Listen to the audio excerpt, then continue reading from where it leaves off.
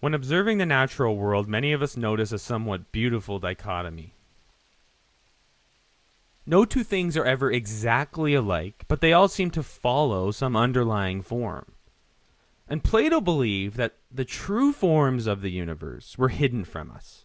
Through observation of the natural world, we could merely acquire approximate knowledge of them. They were hidden blueprints.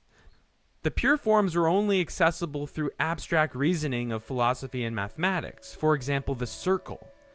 He describes as that which has the distance from its circumference to its center everywhere equal. Yet we will never find a material manifestation of a perfect circle or a perfectly straight line. Though interestingly, Plato speculated that after an uncountable number of years, the universe will reach an ideal state, returning to its perfect form. This Platonic focus on abstract, pure forms remained popular for centuries, and it wasn't until the 16th century when people tried to embrace the messy variation in the real world and apply mathematics to tease out underlying patterns. Bernoulli refined the idea of expectation. He was focused on a method of accurately estimating the unknown probability of some event, based on the number of times the event occurs in independent trials. And he uses a simple example. Suppose that without your knowledge, 3,000 light pebbles and 2,000 dark pebbles are hidden in an urn, and that to determine the ratio of white versus black by experiment, you draw one pebble after another with replacement, and note how many times a white pebble is drawn versus black. He went on to prove that the expected value of white versus black observations will converge on the actual ratio as the number of trials increases, known as the weak law of large numbers. And he concluded by saying, if observations of all events be continued for the entire infinity, it will be noticed that everything in the world is governed by precise ratios and a constant law of change. This idea was quickly extended as it was noticed that not only did things converge on an expected average, but the probability of variation away from averages also follow a familiar underlying shape or distribution. A great example of this is Francis Galton's bean machine. Imagine each collision as a single independent event, such as a coin flip. And after 10 collisions or events, the bean falls into a bucket representing the ratio of left versus right deflection, or heads versus tails.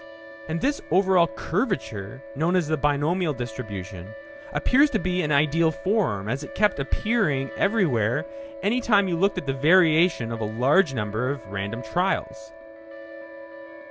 It seems the average fate of these events is somehow predetermined, known today as the central limit theorem. But this was a dangerous philosophical idea to some, and Pavel Nekrasov, originally a theologian by training, later took up mathematics and was a strong proponent of the religious doctrine of free will. He didn't like the idea of us having this predetermined statistical fate, and he made a famous claim that independence is a necessary condition for the law of large numbers. Since independence just describes these toy examples using beans or dice where the outcome of previous events doesn't change the probability of the current or future events.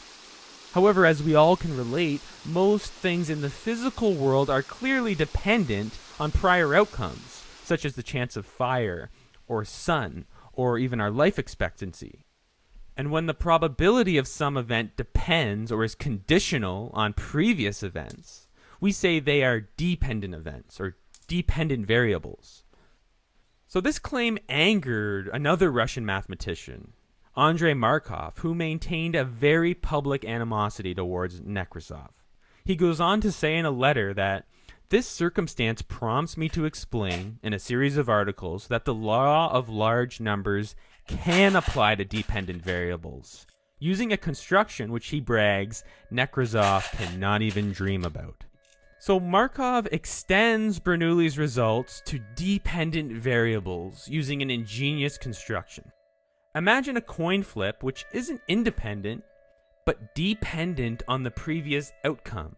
So it has a short-term memory of one event.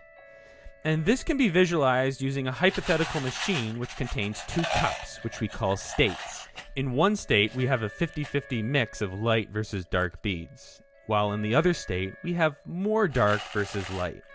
Now, one cup we can call state 0. It represents a dark having previously occurred, and the other state we can call 1. It represents a light bead having previously occurred. Now, to run our machine, we simply start in a random state and make a selection. And then we move to either state 0 or 1 depending on that event.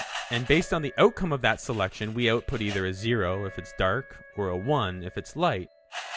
And with this two-state machine, we can identify 4 possible transitions. If we are in state 0 and a black occurs, we loop back to the same state and select again. If a light bead is selected, we jump over to state 1, which can also loop back on itself, or jump back to state 0 if a dark is chosen. The probability of a light versus dark selection is clearly not independent here, since it depends on the previous outcome.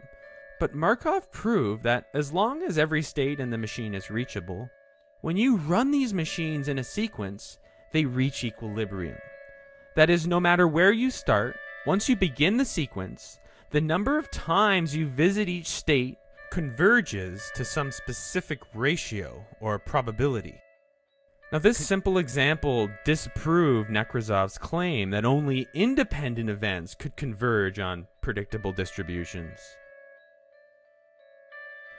But the concept of modeling sequences of random events using states and transitions between states became known as a Markov chain.